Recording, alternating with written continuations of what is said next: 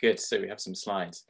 Good morning, everyone. We're just waiting for the participants in the talk to come in. We've got a few at the moment, but we'll certainly wait, I think, a few more minutes for people to come in, and then we'll get going. Thank you.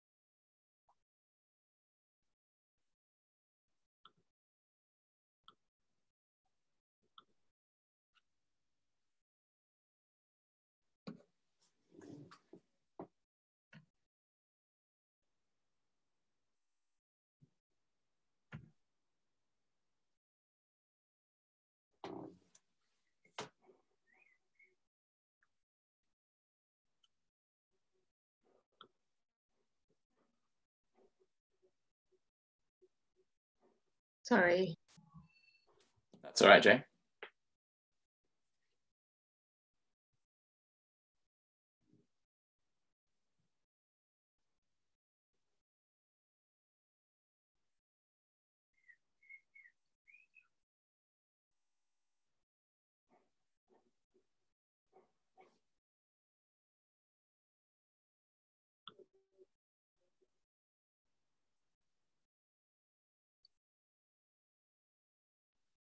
So good morning, everybody. We're just waiting for a few minutes to allow people to join the link before we start.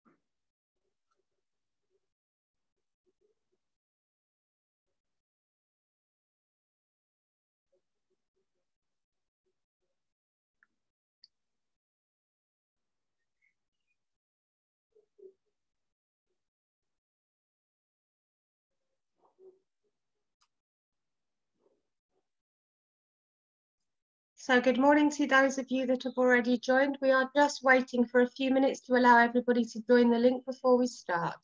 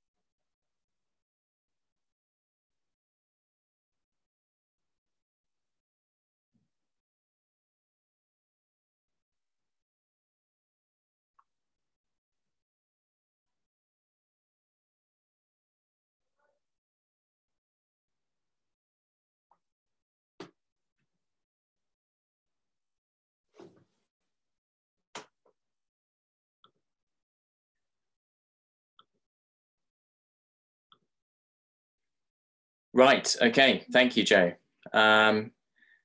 Welcome everyone to the latest in our series of Chambers Zoom webinars.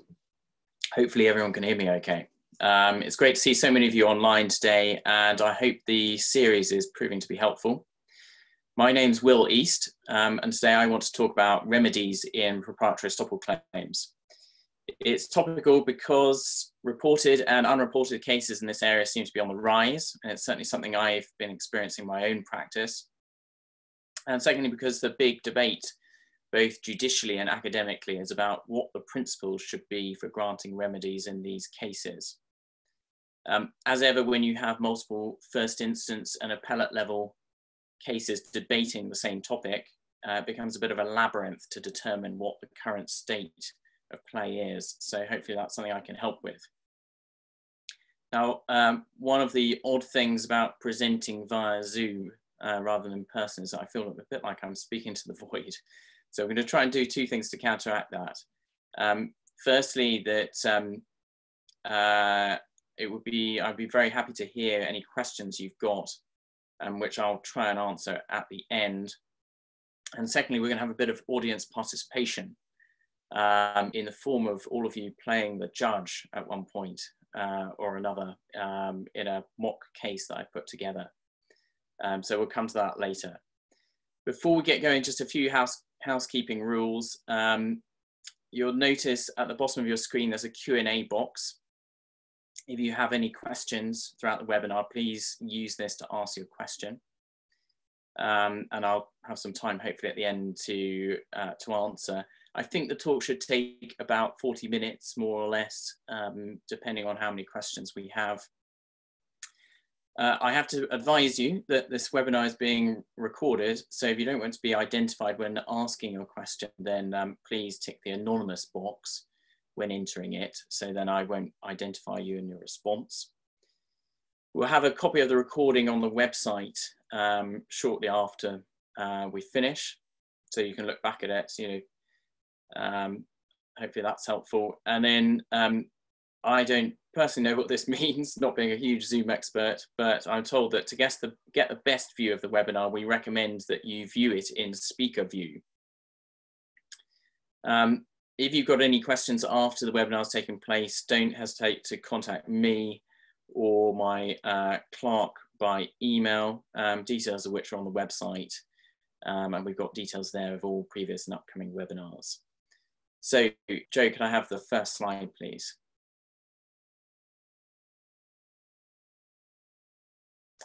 So let's start with an overview. Those of you who've been involved in proprietary estoppel claims will know that the first stage when you're acting for the claimant is to establish an equity by showing that there were promises and that your client relied on those promises to his detriment. However, really that's just the beginning of the fight, because establishing that doesn't give your client the right to receive the multi-million-pound property they've been setting their eyes on. And really there's an almost unlimited number of ways that the court can choose to grant relief, and the claimant won't always get what they're expecting. On the defendant side, there's often the possibility to say in correspondence before trial that even if the other side is successful in establishing an equity, they'll be limited to getting something much less than the full claim. And the risk, I would say, for both sides, and which is why so many of these cases settle, is that there's a huge amount of judicial discretion in the area. And I would say certainly if you were putting 10 judges in a room dealing with the same case, you might get 10 different answers. And that's something we're going to test later when I'll be asking you to vote on what award you'd make in a scenario I've put together. Now, one of the reasons why you get so many different outcomes is because the existing principles build in so much discretion. But another one I would say is because of the controversy over what the purpose of the estoppel doctrine is. So as I've said on the slide, there's a lively controversy over whether the remedy should be aimed more at satisfying the claimant's expectations or compensating for detriment. And we've got no fewer than 4 recent Court of Appeal decisions in the area which we'll be considering. And as you'll see as we come to them, there's plenty of evidence in the case law now that the court can and will cut down the claimant's remedy as compared with their expectations in an appropriate case. And what I'll try and do is demonstrate some of the factors which can influence this. So could we have the next slide, please? So briefly, here's a recap on the main estoppel principles, and there's a very pithy statement of them in the judgment of Lord Justice Lewison in Davies, which is one of the Court of Appeal cases I mentioned. And you won't necessarily find such a pithy statement in other cases, earlier cases such as Thorne and Major. So you need there to be an assurance of sufficient clarity from defendant to the claimant that the claimant will in future own property belonging to the defendant. It's worth noting this doesn't have to be land. There's a number of cases which establish that other types of property can be covered here. You need the claimant to reasonably rely on that assurance to their detriment, and you need it to be unconscionable for the defendant to insist that they remain the exclusive owner of the property. Now, detriment is quite an important area for the purposes of the remedy stage, so I'm going to focus on it a little bit. Of course, detriment does not need to be purely financial, so long as it's something substantial, so it can take the form of caring for the defendant or the deceased. Countervailing benefits can also be taken into account. So these are benefits which the claimant receives from the defendant in consequence of the reliance on the promise. So an example is free accommodation or being paid for the work that they're doing. And although you can, as we've seen, break down the claim into separate elements, it's always important to remember that the essence of the claim is to avoid an unconscionable result. You need to keep that in mind at all times, including in looking at the remedy. So next slide, please. So during lockdown, we may all be dreaming of escaping to a beautiful beach on a desert island with palm trees, which is one reason why I was attracted to this passage from Lord Justice Lewison in Davies. However, sadly, we're not talking about a summer holiday away from the confine of our own homes, but rather about the danger of giving too much latitude to judges in these claims. If you look at dictionary definitions, the idea of palm tree justice comes from the ancient notion of the wise old person sitting under a palm tree in the Middle East and deciding how community disputes should be resolved based on their own predilections. But what Lord Justice Lewison is saying here is that although there is a very wide discretion available to judges when it comes to remedy, there have to be principles which apply to this. So what are these principles? Let's look and see on the next slide, please. So the judgment of Lord Justice Walker, as he then was in Jennings and Rice, is still of huge influence. And the first thing it does is give a special status to what are referred to sometimes as quasi-bargain or quasi-contract cases. And these are ones where the defendant says to the claimant, if you do X for me, I will give you this property. Where those sorts of bargains are performed, the theory goes, the court should respect the party's autonomy and simply grant the remedy the claimant was expecting. However, as we will see, this is not always the case. Lord Walker then says, and I think this applies to whatever type of case you're talking about, that if the claimant's expectations are uncertain, extravagant, or out of all proportion to the detriment which the claimant has suffered, then the equity can be satisfied in another and generally more limited way. The idea of the expectations being out of all proportion to the detriment which the claimant suffered is one which caused the appellate judges to get in a bit of a tangle, particularly in a case called Suggett and Suggett. This has now been reinterpreted somewhat in Haberfield and Haberfield, one of the recent Court of Appeal cases, where the court said the focus now is on whether the relief the court is looking to grant is out of all proportion to the detriment. Next slide, please. So continuing with the principles in Jennings, if the court does not think that the claimant's expectations should be fulfilled, this doesn't mean that the court should abandon the expectations completely and just look to compensate the claimant for their detriment. And Lord Walker gives some, in my view, quite compelling reasons for this. Firstly, it's often not possible to quantify the detriment, given that detriment, for example, doesn't need to be purely financial. Or you might have detriment running back over decades, and it may be difficult to reconstruct the financial impact on the claimant, just as a matter of evidence. Secondly, the claimant may not be motivated solely by, in the conduct that they've engaged in, solely on their reliance on the promises made to them. They may have other reasons for having done what they did, and that could be taken into account. And thirdly, this idea of countervailing benefits. If the claimant's been paid or received free accommodation or something similar to that, the court needs to take that into account at remedy stage. And that can actually result in the claimant receiving rather less than what they claim their detriment is.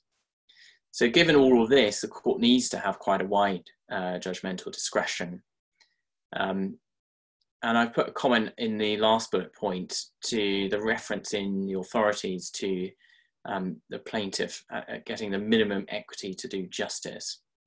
Well, what's made clear in Jennings and Rice that the court this doesn't require the court to be parsimonious, but the court must also do justice to the defendant. So you've got to, when you hear that phrase often deployed by defendants, you've got to bear that in mind. Next slide, please. So what are the factors relevant to the discretion?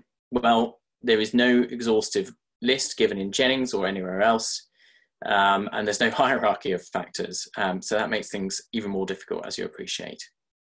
However, according to Jennings, the factors can include the conduct of the claimant and the defendant, and it's worth noting here that this is an equitable doctrine, so equitable defences such as late fees are available, as confirmed in the recent decision in Horsford and Horsford. The need for a clean break, we'll see that that was one of the main motivating factors for the Court of Appeal in the recent case of Moore and Moore. Things like alterations in the defendant's assets and circumstances, so say where there's been a sale of part of the land or things similar to that, what the likely effect of taxation is, and although to a limited extent, the other claims, moral and legal, on the defendant and his estate, and that's particularly relevant as we'll see in lifetime cases. So next slide, please. So in recent times, what we've had is a big revival of the debate over remedies in the cases. It's fair to say that's something that had been raging for some time in academic circles. And what's the reason for that? Well, I would say that it's perhaps because for many years, the cases after Jennings until more recent years were cases where the detriment had extended for a very long period of time, and there wasn't any logical reason to grant didn't satisfy the claimant's expectations. But what we've seen in more recent times is a number of cases where there are more reasons to question whether the remedy should really be the claimant's greatest expectations. And so we have the Court of Appeal decision in Davies, and this was a farming case where the claimant was given a series of different promises by her parents about the family farm, which was worth around 4.4 million. Claimant was given 1.3 million at first instance, but this was cut down on appeal to 500,000, an award which largely sought to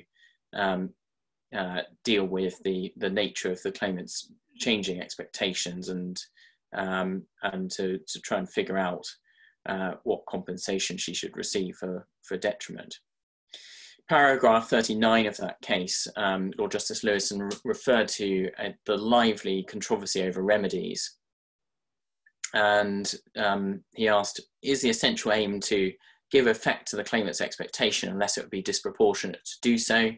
Is it to ensure that the claimant's reliance interest is protected so that she is compensated for the detriment suffered? Or do you look somewhere between the two and try and reflect both expectation and reliance interest? Lord Justice Lewison had sympathy with the second approach, compensating for detriment, but then declined to answer the question.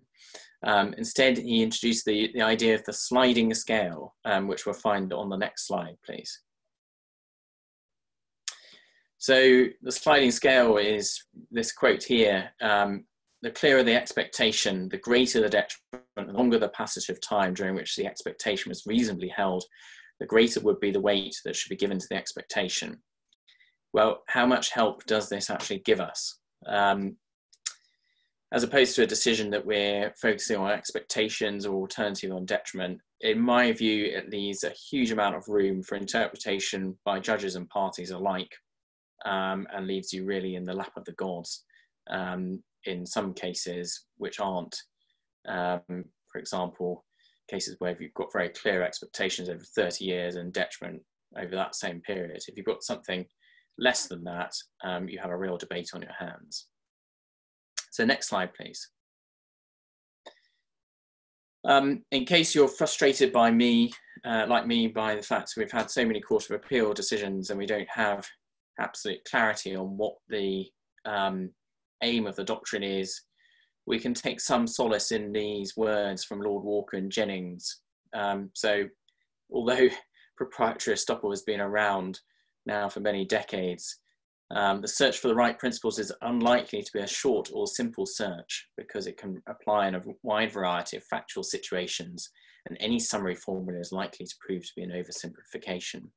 So that's really the challenge, certainly, that the judges have got to grapple with. Next slide, please. So instead of any resolution of this fundamental question, what we've got now is a variety of views being expressed, and here are just a few of them. So Lord Justice Henderson in Moore, he took the view that the detriment approach, compensating for detriment, was one which was logically attractive, but was hesitant to give it primacy when cases are fact sensitive and proportionality has a prominent role to play in the doctrine. At the other end of the scale, you've got James and James, His Honour Judge Matthews. Proprietary estoppel is a doctrine which, like the law of contract, focuses on expectations created rather than losses suffered. So that's very expectation focused. In the Court of Appeal decision of Guest and Guest, Lord Justice Floyd was somewhat reluctant to answer the question, really on account of it being posed in such stark terms. And was more focused on, said that the court is more focused on fashioning a remedy which is appropriate and which avoids an unconscionable result. So that's one which would really retain the most discretion available possible for the judges, but not give too much of a clue for us parties. Then there was lots of interesting academic views quoted in the case of Haberfield. So the risks of a detriment-based approach were debated, for example, and the risk, I think it's a fair summary of this, is that the risk is that often you're dealing with non-financial detriment, and that's something which is quite difficult for the court to assess, and the court might often get it wrong. Another view which was expressed by Professor Ben McFarlane, a major commentator in this field, and Sir Philip Sales, is, well, you look to see whether it's a quasi-bargain case, first of all. So is it one where the claimant and the defendant agreed what should happen if the claimant undertook certain conduct? If that bargain's fulfilled, then you give effect to party autonomy, and the court will grant relief based on expectations. The suggestion is then that in other cases, one would look to fulfill, to try and compensate the claimant for detriment. So the example is given that if the period of reliance in Thorner had only been 6 months, suggestion is that the claim would have been satisfied merely by reasonable remuneration. And it's interesting to note that despite Lord Justice Lewison's views about tending towards compensating for detriment, he was willing to give the idea of party autonomy in bargain cases some support in Haberfield. That's paragraph 68 of that case. So can we have the next slide, please?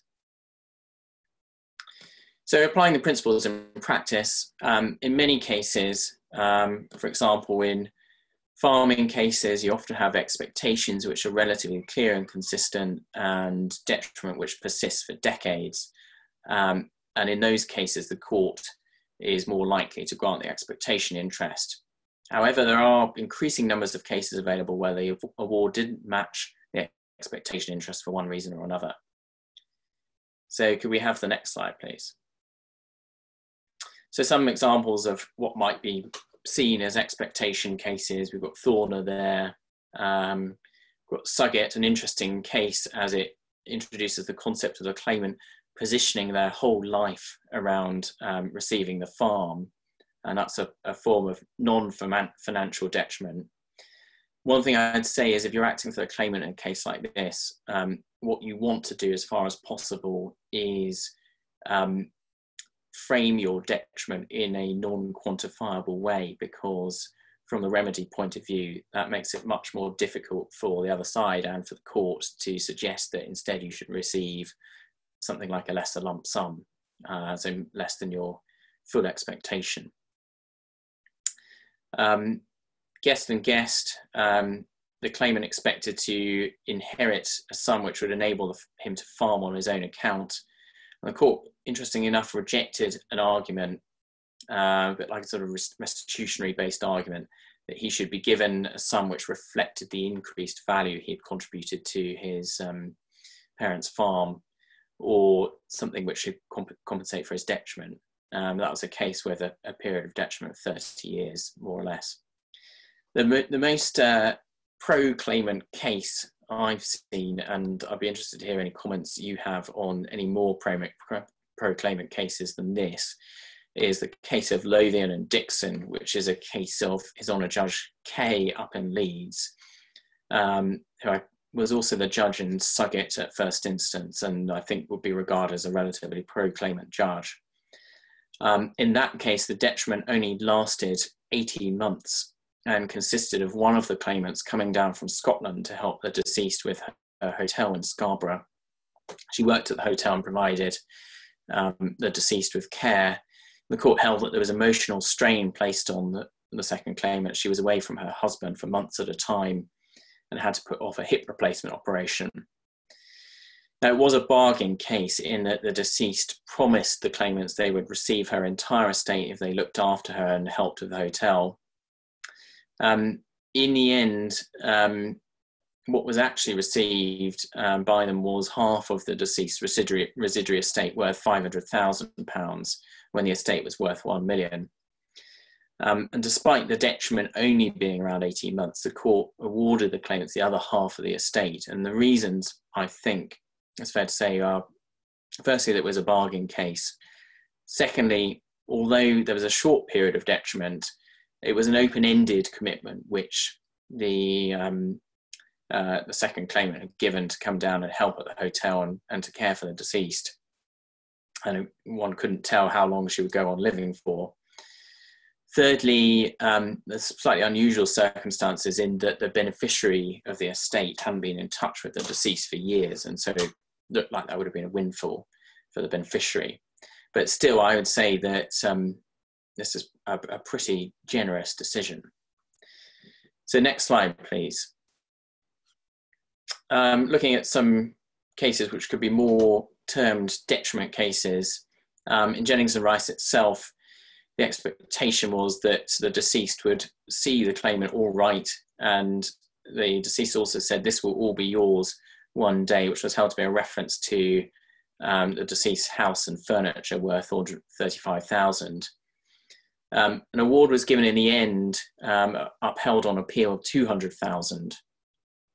And really the background situation was that the claimant had been a gardener and handyman, spent many years caring for the deceased, but received no pay from the late 1980s until the deceased's death in 1997.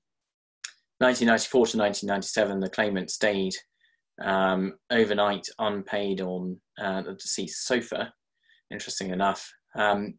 And the $200,000 was really intended to reflect the cost that would have been paid for full-time nursing care.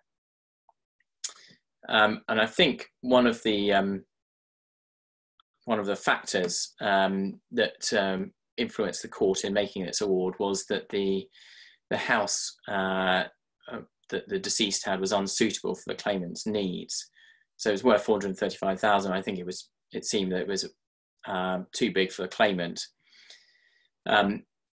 He only needed around $150,000 to buy one for himself, and the other $50,000 would cater for his needs. So although I think you can see this as a detriment case, you can also see it as an expectation case in one way, because when the deceased said that she would see him all right, as one of the promises, that was to make sure he was financially okay, and really that could be satisfied by means of giving him the money to buy a house that was suitable for him, plus a bit extra. So next slide, please. Another example, Powell and Benny, 2007 Court of Appeal decision. The expectation there was that the claimants would receive 2 properties together worth 280,000 out of an estate of 285,000. But in the end, they received an award of £20,000. So in terms of detriment, the claimants had made expenditure on properties, including repairs, and they'd done shopping, cooking, and nursing care for the deceased and given him money. But they had been allowed to make use of the properties as they wished and were provided with keys. Mr. Powell was a pastor, and he'd actually used those properties to provide music and Bible lessons there. So there certainly was an element of countervailing benefits. I think it's significant that it wasn't a bargain case and the claimants weren't required to do the detrimental acts, which they did. And the court held that the countervailing benefits received by the claimants very much needed to be taken into account in deciding what the remedy should be. And in the end, this award of 20,000 reflected the expenditure by the claimants and the work done, but with a bit of a roundup to reflect their disappointment at not receiving everything. You might say not that much when they were hoping to get both the properties. Can we have the next slide, please? What sort of reasons can you have for cutting down expectations? Without going into the full facts of these cases, which are all very complex, here are some thoughts.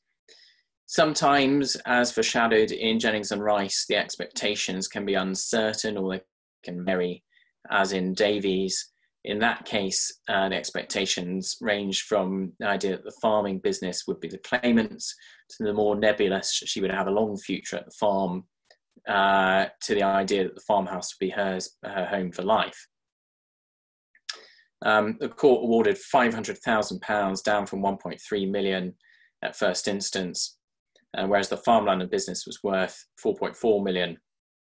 And the detriment had actually carried on for around 10 years in this case, included working for long hours without full payment and losing the opportunity to work shorter hours in the environment of her choice. Particularly in the lifetime cases, there may be a need to provide for others. So more and more, the relatively recent Court of Appeal decision is an example of this, I would think. And this is a case involving the son's claim against his father to his share in the farm. And the court held that the promise of an inheritance to the son was subject to appropriate provision being made to the parents. And because the son in the end only expected to receive the inheritance once both parents had died. And so the son was awarded the share in the farm, but was required to provide in the end a lump sum to the mother for her needs and to pay for the cost of care for the father, who was in a care home by the time it reached the Court of Appeal. Another feature of the Moore decision was the need to provide for a clean break amongst the warring family members, who amazingly enough had spent around £2.5 million on the cost of that case. And the Court of Appeal was critical of the trial judge's solution, as what the trial judge had held was that the mother should remain on the farm and have sums paid to her by the son for living expenses. And this was held to be unworkable due to the need for a continuing relationship. So there was a very strong impetus in that case for a clean break. Another reason for not granting the expectation interest might be where you've got a change of circumstances or the refusal of the claimant to take up offers from defendants which could amount to satisfying the equity. And this can be true even, you can have a reduction here even in a bargain case. So an example here is Haberfield. That's one where the claimant had the expectation of receiving a whole dairy farm worth 2.5 million when her mother and father had died, and she'd suffered detriment for around 30 years. But she was only given a lump sum for the cost of establishing a viable dairy farm. That was about 1.17 million. for 2 reasons really. Firstly, because she had rejected the parents' offer to go into a partnership, and secondly, because after this, the mother had closed down the dairy unit on the farm. So what we had was quite a significant change of circumstances. There was a very recent decision called Horsford and Horsford. Now that was one actually where the court didn't even get to the equity stage, but it held that if there had been an equity, it would have been extinguished because the claimant had entered into a partnership agreement with his mother concerning the farm, which set out the parties' rights. And so if you've got a situation where you've got promises made, but later parties have entered into an agreement which purports to set out what their rights are, you might be able to rely on the notion that those rights extinguish the equity which may have been established previously. So could we have the next slide, please? So what are the strategies for defendants in these cases? I put it this way around rather than for the claimant, because I seem to have been acting for the defendant a bit recently. Firstly, can you say that the expectations are in some way uncertain? If often varying expectations are established because the nature of the promise changes over time, that might enable you to bring down the award somewhat. Secondly, what about countervailing benefits?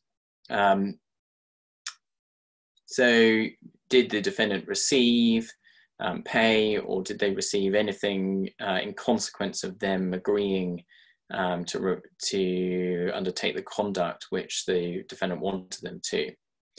Well, it's important to say that these countervailing benefits, which can reduce the award, they've got to be causally linked to the reliance on the promise. So they've got to come about as a result of the conduct which the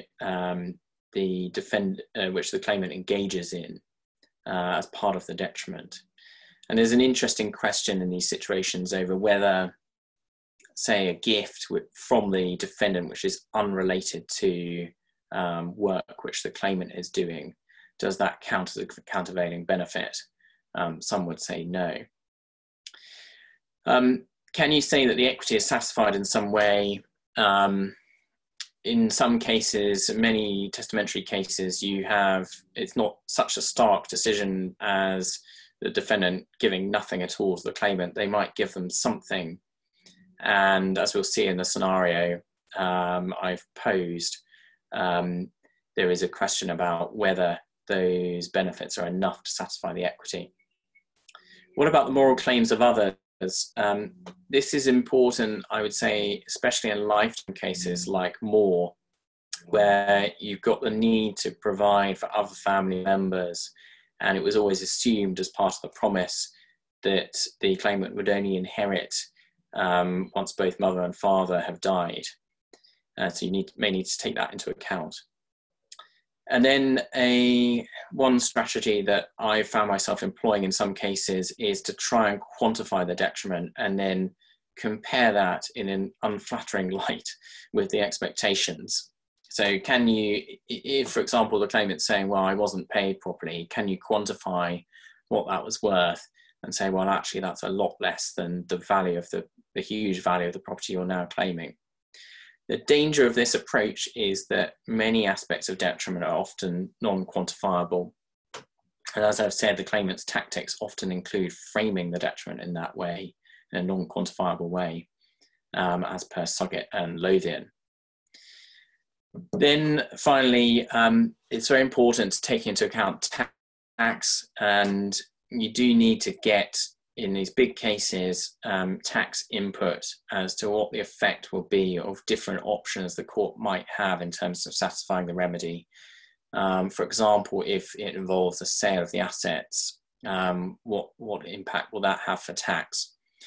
And in the case of Moore, the Court of Appeal was pretty critical of the parties for not having obtained such expert advice prior to the final submissions given at first instance, because it left the trial judge and indeed the Court of Appeal without much input on what the tax impact would be.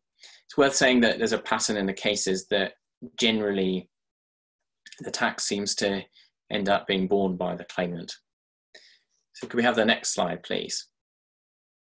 So back beneath the palm tree, it's time for a Zoom jury, and the way we're going to do this is hopefully you can see, well, once we launch it anyway, you'll be able to see a question under the polling functionality of Zoom. In fact, I'm going to launch it now so that we have it up and ready, and hopefully you can see it. But please don't answer just yet until you've heard the scenario. So Tom works at a boutique bed and breakfast on our lovely desert island. This is some way far in the distance, as a handyman for Pamela, and he's paid £15 an hour. About 2.5 years before Pamela's death, she takes him aside and says he will inherit the bed and breakfast. And she then repeats this statement several times in later months. We have the next slide, please. And shortly before the promise, the manager of the bed and breakfast retires, leaving Pamela and Tom as the only two people working there. And after the promise, Tom says he works 24/7 at the B&B, doing the work of the departed manager and more. He sleeps on site to provide security. He also starts caring for Pamela, who's in her early 70s. And from a detriment angle, he's unpaid for all this extra work and says it impeded his family and social life. And he's now divorced, unfortunately, after this claim. The court finds that he told Pamela that he would look after her for the rest of her days, and knowing that she could live many more years yet. And the court also finds that given Tom's rate of pay, he missed out on around £70,000 of pay with all the unpaid work he did before Pamela died 2.5 years after the promise. But he was still paid for his previous role as a handyman, so he's got some benefits coming towards him there. What happens is Pamela dies suddenly and unexpectedly, having forgotten to execute a will drafted for her, leaving Tom the B&B. And instead, he receives £100,000 under her previous will, with the remainder going to Pamela's son, who lives back in the UK. Now we see that although the B&B is loss-making, the land on which it stands is worth 1.5 million. So what should Tom be awarded in these circumstances? So we can have the next slide, please. So there you'll see the options, which hopefully you can see in the poll, for how much you would award Tom as the judge. And I'd invite you all to vote now. The options are A, nothing, B, 70,000, C, between 70,000 and 250,000, D, between 250,000 and 500,000, E, between 500,000 and 1 million, F, between 1 million and 1.5 million, or G, for those of you who are the most generous, the full 1.5 million, no ifs or buts. So I'll just leave a few seconds for people to vote, and we'll see what sort of result we come up with.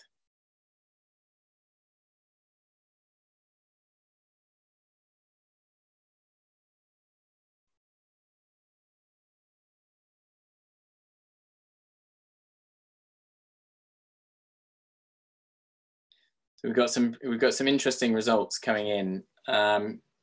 As I look at it, we've got we've got 4 people, we've got 85 people who voted. We've got 4 people who say they would give Tom nothing. 8 people who say they would give Tom 70,000, which you recall is the amount of unpaid work he did. The most people were voted for between 70,000 and 250,000. That's 28 people currently. We've still got some more votes coming in. Between 250,000 and 500,000, got 19 people. Between 500,000 and a million, got 19 people as well. So some more generous there. And then fewer people who are willing to give higher awards, so between 1.5 million, 1 million, 1.5 million, 7 people, the full 1.5 million, for people. So if we could have the next slide, please, and I'll give you some of my own thoughts.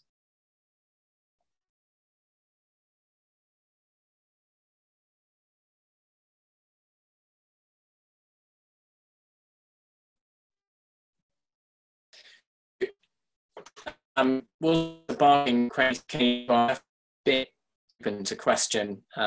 It wasn't clearly in the facts that it was a case where it was a case, I think, where the expectations seemed relatively certain. There was no changing expectations or anything like that. But a very short period of detriment, only 2.5 years. It's worth saying, though, that it's longer than the period of detriment in the Lothian case, where the court did award the extra £500,000. And whilst, similar to Lothian, whilst we had a small quantifiable detriment, what we also had was an open-ended commitment being made by Tom. So rather like Lothian, maybe that could play heavily in the court's mind if you had a pro-claimant judge.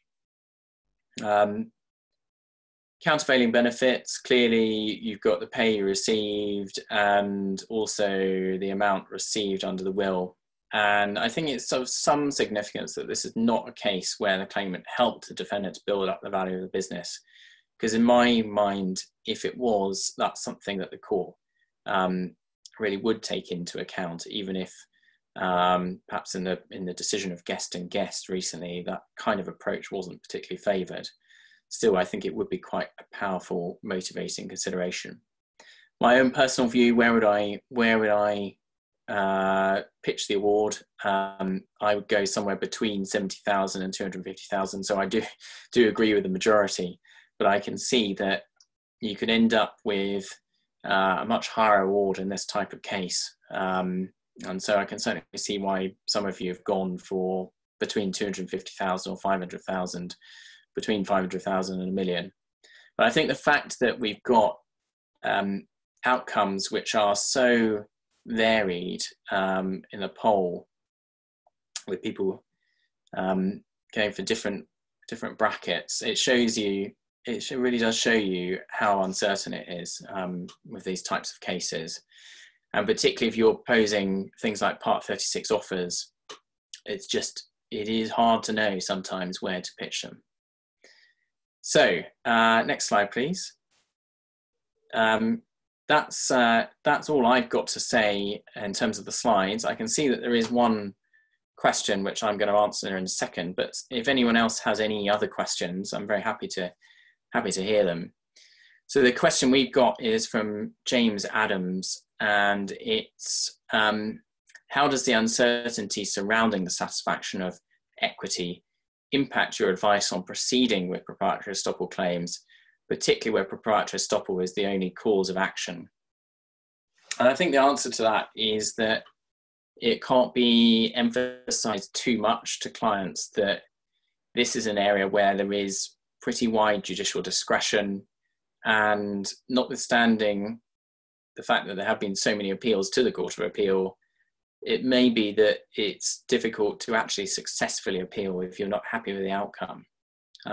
And the way I would tend to provide advice is to think about a range of possible awards, and then when we come to discuss settlement with the other side, to think about whether the proposal is within that sort of range. Because if it is, then it's something that a claimant would be strongly advised to consider.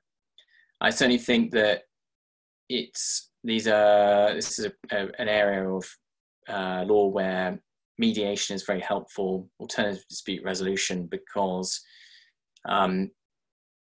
particularly where your client stands to lose a lot if everything goes to trial and you have costs of the order of, say, 2.5 million, as in the Moore case. In the end, they can end up with a lot more, I think, by settling these types of claims at an early stage, even if sometimes that's difficult where you've got conduct going back over many years. I don't know whether there are any further questions.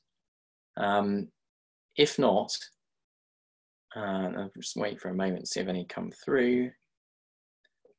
If not, I want to thank you all for coming along and participating, and for joining this latest webinar in our series. The next one we've got coming up is on Friday. I understand that's with Penny Reid QC, and it's going to be on Graham and Lynch issues in rectification claims. It just remains for me to say thank you very much to Joe for helping to set up this webinar, and for helping with the slides as well. Thank you for all attending, and I hope you have a great day. Thank you.